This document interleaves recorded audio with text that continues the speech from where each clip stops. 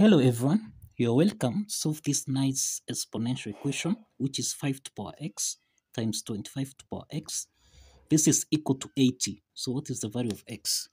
Now let's prevent a solution from here. So we have 5 to the power x times 25 to the power x. This is equal to 80. The next step is that we can express 25 as 5 to the power 2. So this implies here we have 5 to the power x times 25, which is 5 to the power 2 raised to the power x. This is equal to 80. The next step is that 5 to the power 2 raised to the power x, this is in the form of a to the power n raised to the power m, which we can express as a to the power m raised to the power n. So in this case here, we'll have 5 to the power x times 5 to the power x raised to the power 2. This is equal to 80. So here we have 5 to the power x times 5 to the power x times 2. This is 2x. This is equal to 80. Now, from here, we have that this exponent equation is in the form of a to the power n times a to the power m, which we can express as a to the power n plus m. Applying this exponent property, then we have 5 to the power x plus 2x. This is equal to 80. So that now, here this is 5 to the power x plus 2x. This is 3x, and this is equal to 80. Now, to solve for x from here, we introduce logarithm on both sides, so that here we have log 5 to the power 3x. This is equal to log 80.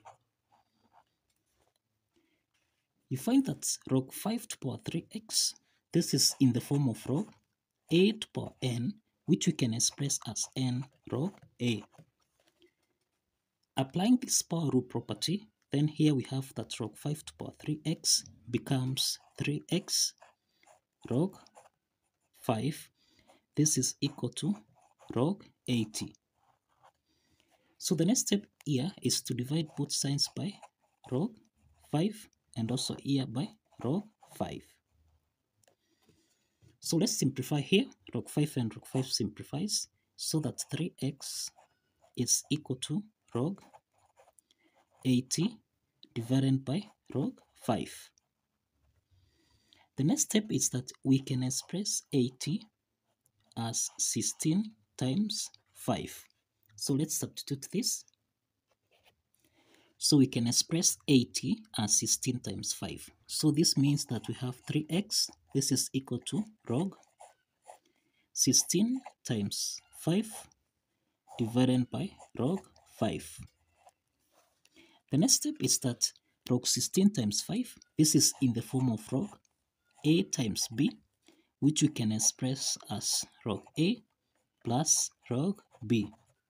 Applying this logarithm property, then we have that 3x is equal to log 16 divided by log 5, then plus log 5 divided by log 5.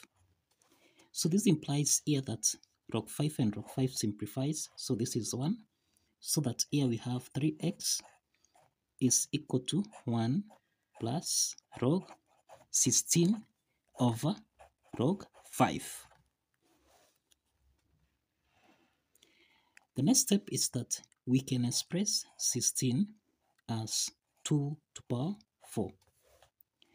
So this therefore implies that here this is 3x, which is equal to 1 plus log 2 to the power 4 divided by log 5. The next step is that applying the power rule property here, that is log a to the power n, this is the same thing as n log a. Applying this power rule property here, then we have 3x is equal to 1 plus log 2 to the power 4 becomes 4 log 2 divided by log 5. The next step is that log 2 divided by log 5. This is in the form of log A divided by log B, which we can express as log A to base B. Let's apply this logarithm property so that here we have 3x. This is equal to 1 plus 4 log 2 to base 5. Now, the next step is to divide both sides by 3 so that now x is equal to 1 over 3 plus 4 over 3.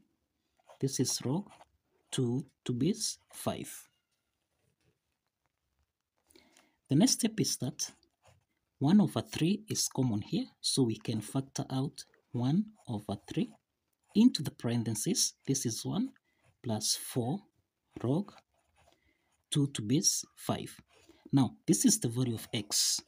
This is the value of x. So the next step is to verify that this value of x satisfies the equation as follows. Now let's verify that the value of x, which is 1 over 3, into the parentheses 1 plus 4 log 2 to base 5, satisfies the equation. Now, if you recall from here, we have that 5 to power x times 25 to power x. This should give us a value of 80. Now, here we have 5 to power x times 25 is the same thing as 5 to power 2 raised to power x. This should give us a value of 80. So this is the same thing as 5 to power x times 5 to power 2 times x. This is 2x. This should give us a value of 80. The next step is that 5 to power x times 5 to power 2x. This is in the form of a to power n times a to power m, which we can express as a to power n plus m. So this implies that here we have 5 to power x plus 2x. This is supposed to give us a value of 80. So this implies that we have 5 to power x plus 2x. This is 3x. This is supposed to give us a value of 80. So the next step is to substitute the value of x as follows. Now, substituting the value of x here, this means that we have 5 to power 3 times x. X is a third into the parentheses. This is 1 plus 4 log 2 to base 5. This is supposed to give us a value of 80. So this implies that here we simplify 3 by 3, so that here we have 5 to power 1 plus 4 log 2 to base 5. This is supposed to give us a value of 80. Now, we find that 5 to power 1 plus 4 log 2 to base 5. This can also be expressed as 5 to power 1 plus 4 is the power, so we can express this as log 2 to power 4. And then to base 5, this is supposed to give us a value of 80. Now, 5 to power 1 plus log 2 to power 4 to base 5. This is in the form of a to power n plus m, which we can express as a to power n times a to power m. Applying this exponent property, this implies that this is the same thing as 5 to power 1 times 5 to power log 2 to power 4 to base 5. This is supposed to give us a value of 80. The next step is that 5 to power log 2 to power 4 to base 5. This is in the form of m to power log a to base m, which essentially is equal to a. Now, applying this logarithm property, then we have, now applying this logarithm property, then 5 to power log 2 to power 4 to base 5, this is equal to 2 to power 4, which is equal to 16. So let's substitute this. Here we have 5 times 16. This is 5 times 16. This is supposed to give us a value of 80. So 16 times 5, this is 80, which is equal to 80. So this means that the left hand side is equal to the right hand side. The left hand side is equal to the right hand side, and this implies that the value of x, which is 1 over 3 into the parentheses 1 plus 4 log 2 to base 5, satisfies the equation. So kindly follow the steps, like this video, and subscribe. Kindly like and subscribe. See you in the next video. Bye bye.